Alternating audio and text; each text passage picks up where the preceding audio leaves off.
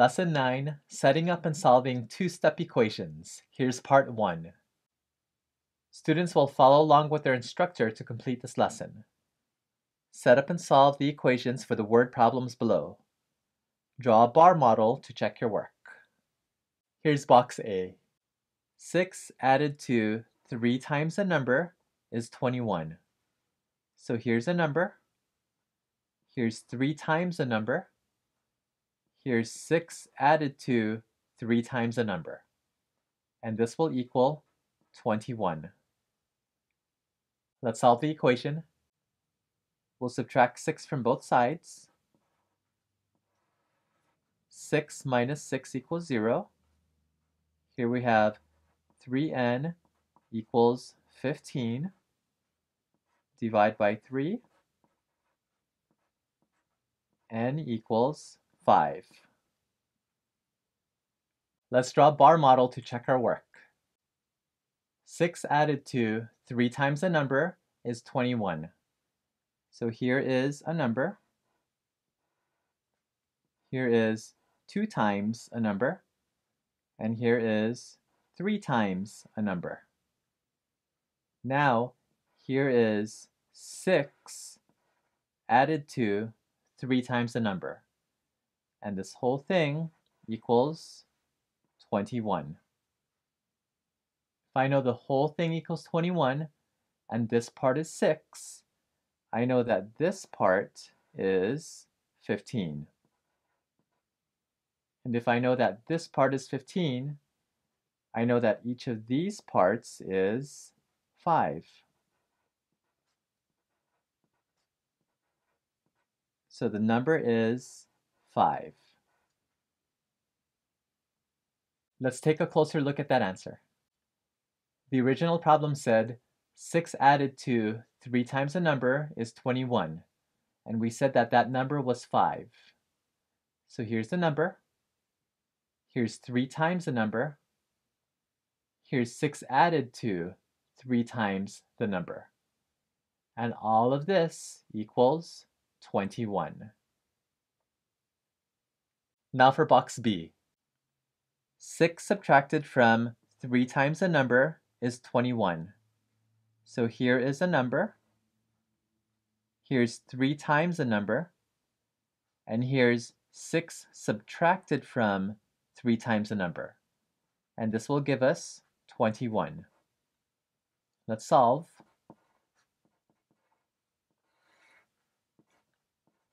Here we have 3n equals 27. Let's divide by 3. And n equals 9. Let's draw a bar model to check our work. 6 subtracted from 3 times a number is 21. So here is a number. Here is 2 times a number. And here is 3 times a number. And I need to subtract 6 from 3 times a number. So I'm going to draw another bar underneath. It's going to be the same length. And this is 3 times a number. Now I can subtract 6. And when I take away 6, that'll leave us with 21. That means that this whole thing is 27.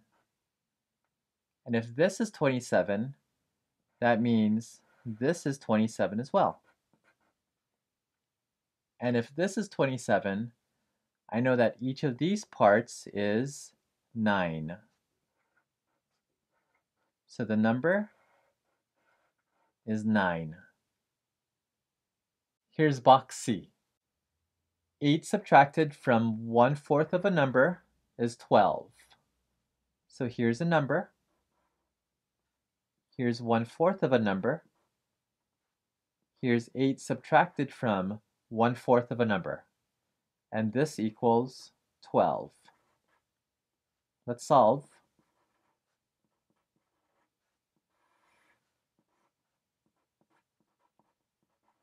Here we have 1/4 n equals 20. We can multiply by 4. Simplify. N equals 80. Let's draw a bar model to check our work.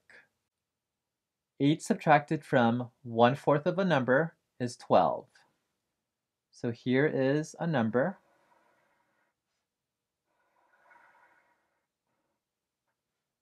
And now let's take 1/4 of a number. So I'm going to draw another bar underneath. Here is 1/4 of a number. And if I subtract 8, I'll end up with 12. That means that this is worth 20. If this is 20, then this is 20 as well. This is 20. This is 20. And this is 20. So this whole thing is 80. Here's box D. 7 added to 1/4 of a number is 12. So here is a number. Here's 1/4 of a number. Here's 7 added to 1/4 of a number, and this will equal 12. Let's solve.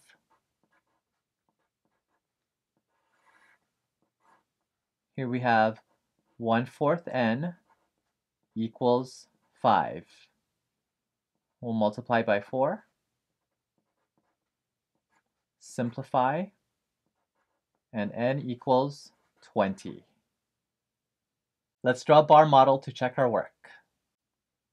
7 added to 1/4 of a number is 12. So here is a number.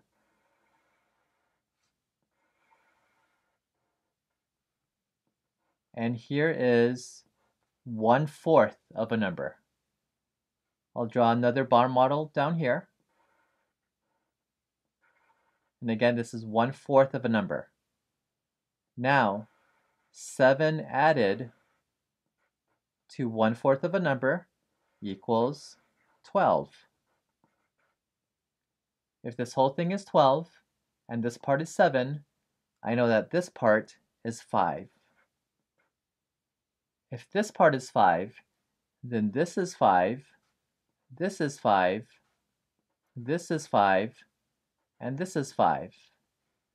That means the number is 20. Here's part 2. Set up and solve the equations for the word problems below. Here's box E. 3 times a number subtracted from 6 is 21. So here is a number. Here's 3 times a number. Here's 3 times a number subtracted from 6. And this will equal 21. Let's solve.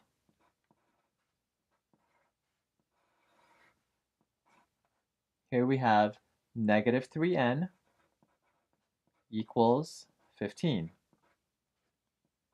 Divide by negative 3. And our final answer is n equals negative 5. Finally, box F. 3 times a number subtracted from 6 is negative 21. So here's a number. Here's 3 times the number. Here's 3 times the number subtracted from 6. And this will give us negative 21. Let's go ahead and solve.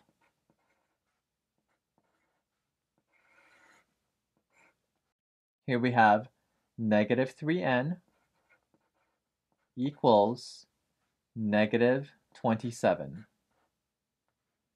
Divide by negative 3. Final answer, n equals positive 9.